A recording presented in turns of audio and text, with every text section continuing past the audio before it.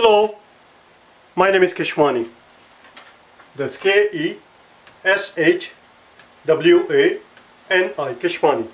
We are here because we want to improve our vocabulary. Today we'll have our vocabulary lesson number 79 in the series of our vocabulary words of 100. Vocabulary words day number 79. Let's get going. The very first word we want to learn today is outflank. It's a verb. It's a verb. Ever heard of it? It's a verb. So what does it mean to outflank? Out.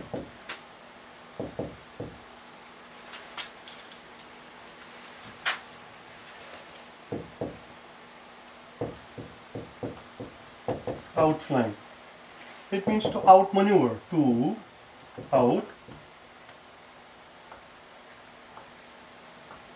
outmaneuver, to outsmart, to gain tactical advantage over something or someone. To gain technical advantage is a very nerdy, very geeky way of saying you outsmarted me, you outmaneuvered me. So if two people are engaged in some activity, let's say two merchants or two business people, and they're trying to get this contract, they're trying to bid on this thing, and you say, well, Michael got the contract eventually. He outsmarted me. In other words, he outmaneuvered me. He was more clever than I was, which is why he got the contract, which is why he won the game, which is why he did this. He outsmarted me. He outmaneuvered me. He outflanked me. Outflank. You understand? Let's go to the next word.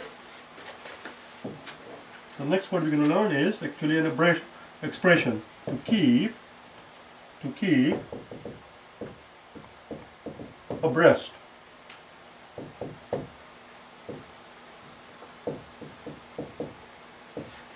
It's an expression. What does it mean to keep abreast of the things? If someone says, I would like you to keep abreast of this particular situation, if your boss tells you that, what does it mean? What does it mean? It means to keep. It means to keep up to date. To keep up to date. To remain. To be fully informed. To be fully informed, to have up to the minute, to have up to the minute knowledge of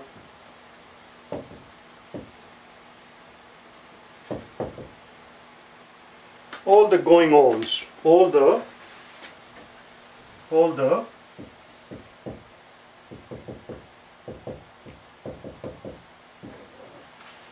going-ons. Going on is hyphenated here, and it's a noun.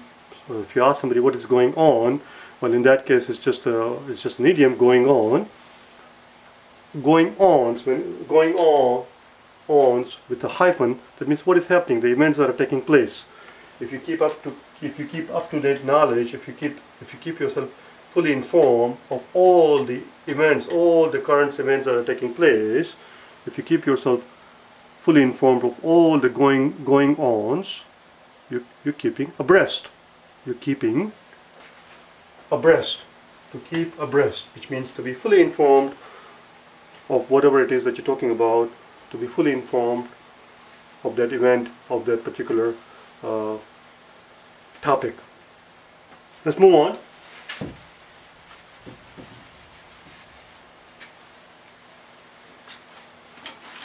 What does it mean to apprise? A-P-P-R-I-S-E.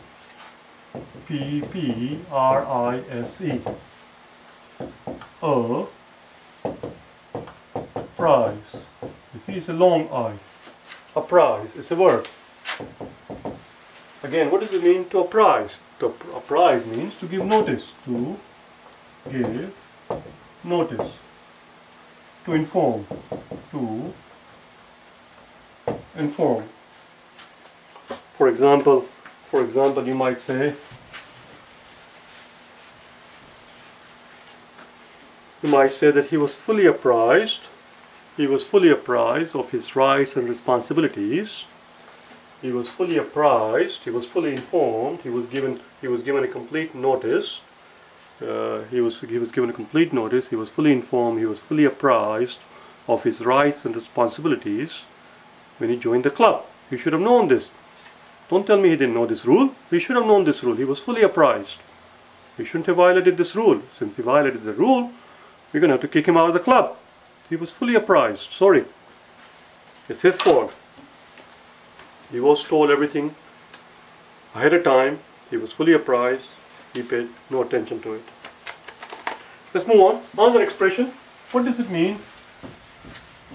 What does it mean to make a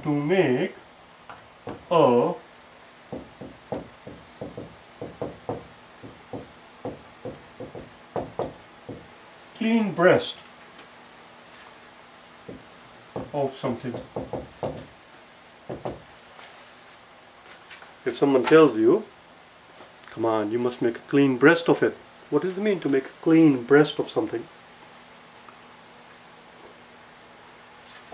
When someone tells you to make a clean breast of something, they're telling you to come forward. Come on, tell me everything that happened. Don't hide anything from me. Don't lie anything to me. Don't lie about it. Just tell me everything that happened. Just admit everything that happened. Make a clean breast of it. To come clean. To come clean. To admit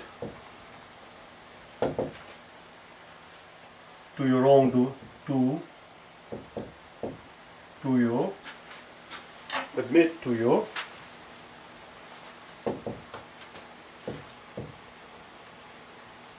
wrongdoing. Whatever it is that you did wrong, you must admit to it. Make a clean breast of it. Admit it. Come clean. Don't hide anything. To admit, to finally admit to whatever wrong or illegal thing you did. I'm putting it now in a very simple term, very colloquial terms. So if you finally admit to whatever it is that you did wrong, the politician she finally made a clean breast of it. I didn't mean to say she in that case, it could be he also, do you understand? Michael finally made a clean breast of it. He finally made a clean breast of all the goings on regarding this particular contract. He finally came clean. Let's move on, shall we? The next word we have is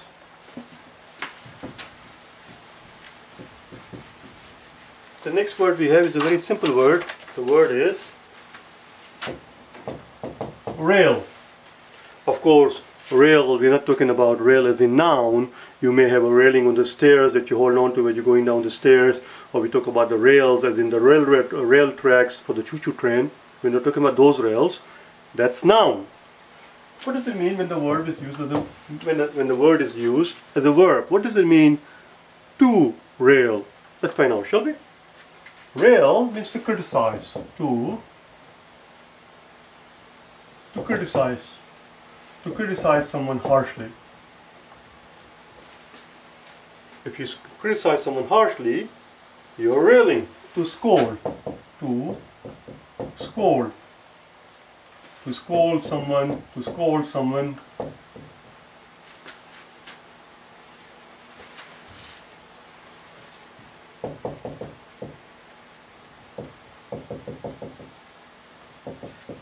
Vehemently. To scold someone vehemently. Let's learn this word, shall we? Vehement.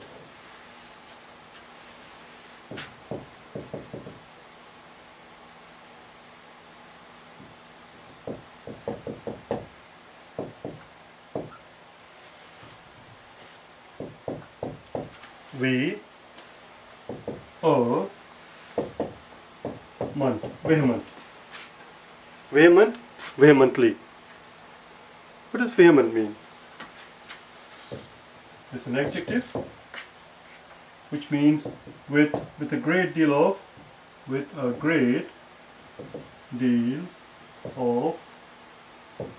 force or emotions. He scolded me vehemently.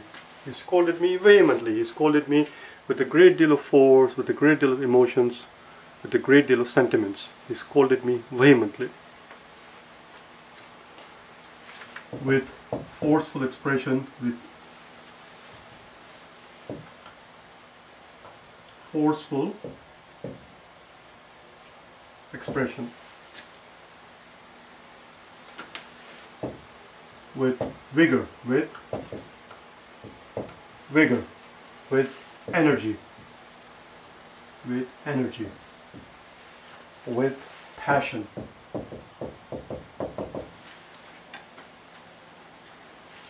With passion. If you do something with a great deal of passion, with a great deal of energy, with a great deal of enthusiasm, with a great deal of vivacity, you say that I did it, it was done in a vehement manner, it was done vehemently, it was done with a great deal of force. Do you understand? The noun of vehement would be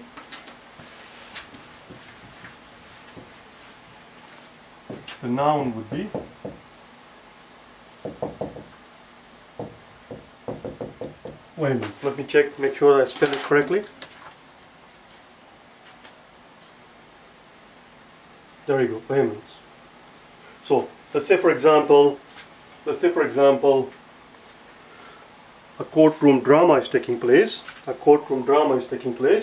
And the prosecutor is asking this whole bunch of questions to this accused. And he goes on, the lawyer goes on, the prosecutor goes on. So you went in this room and you saw her there lying there, and you took out your dagger or your pistol or whatever it is, and you did this to her and you did to her, then you finally killed her, and this and that. Very emotionally charged speech, with a great deal of vigor, with a great deal of motion. There's a lot of drama going on there, and he goes on and on for 2-3 minutes, and then at the end, do you deny it? Do you deny it? And the guy answers simply, the accused answers simply in one word. Do you deny it? He goes, vehemently. Or he could say, yes, I deny it vehemently. I deny it with all the force, all the vigor, all the energy, all the passion that I can muster. I deny it with every fiber of my being. I deny it with every fiber of my being. I deny it vehemently. It absolutely did not happen that way. I wasn't there. It wasn't me. I deny it vehemently. Another way he could have answered in one word, is, so the lawyer asked him at the end, after he goes on and on, so you went in the room and you did this to her and you did that to her and you finally shot her, do you deny it? And the guy says,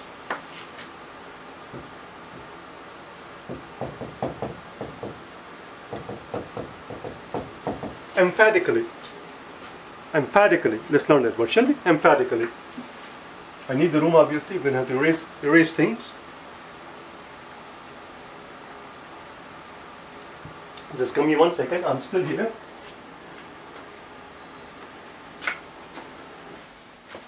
Let's first learn the word emphatic.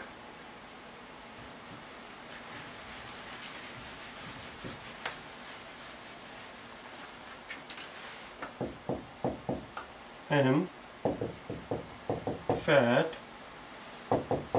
It has 3 syllables. Emphatic. Emphatic. It's an adjective. What does it mean?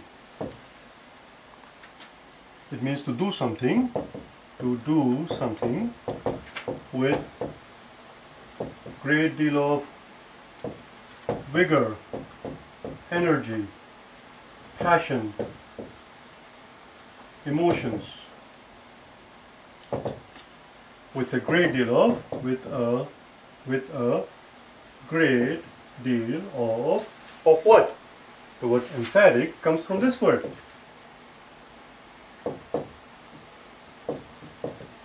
Emphasis. And of course we know what emphasis means. What does it mean to emphasize something? Well, if you emphasize something, you're putting particular attention to it, you're putting particular importance to it, you're underscoring it, you're highlighting it, you're making a big fuss about something. You're putting a lot of emphasis on it. From the word emphasis, we have emphatic. So if you do something with a great deal of emphasis, that means it was an emphatic effort. It was an emphatic denial. His denial was, how did he deny it? Of course he denied it. His denial was emphatic. He denied it. Of course he denied it. He denied it emphatically. Emphatical, which is the adjective. Emphatically would be the adverb. I denied. Do you deny? His answer comes back. His answer comes back in simple one word. After all that long speech by the lawyer, everybody sitting at the edge of their chair. The climax is there at the end, very end. The lawyer asks him, "Do you deny it?" And he says, emphatically, vehemently, "I deny it completely, totally, utterly. I deny it," as I said, with every fiber of my being. It did not happen that way. I give you an emphatic no. Bye now.